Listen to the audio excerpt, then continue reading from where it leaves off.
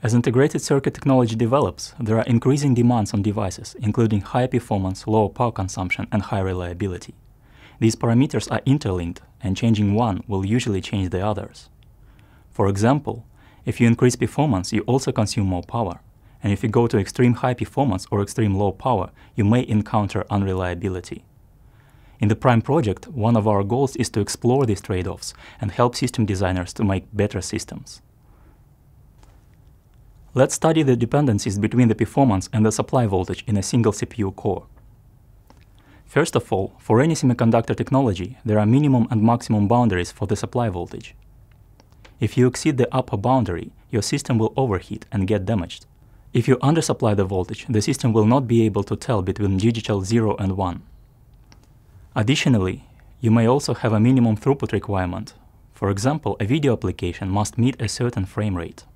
This line is the so-called power normalized performance, which shows what throughput you can get from the same amount of power. There is a hardware limit on peak power, beyond which the system will get damaged. However, you usually want to put an even lower power restriction to reduce energy consumption and the temperature of the device.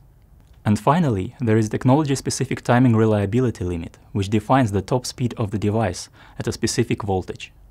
The higher the voltage, the faster a device can work.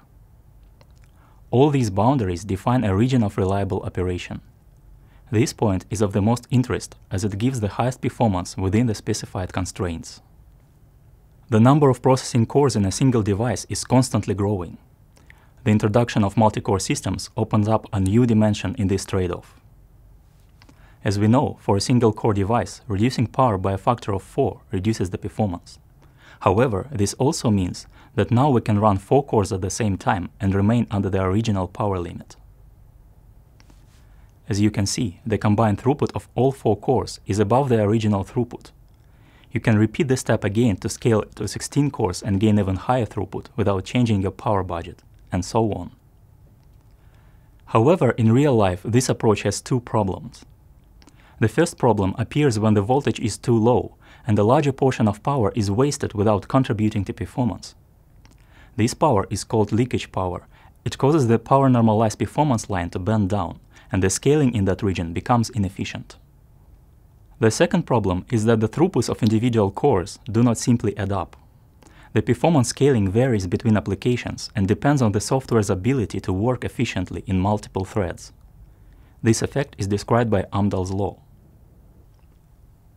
Our team in Newcastle have developed a tool for exploring performance, energy, and reliability trade-offs with regard to all these effects.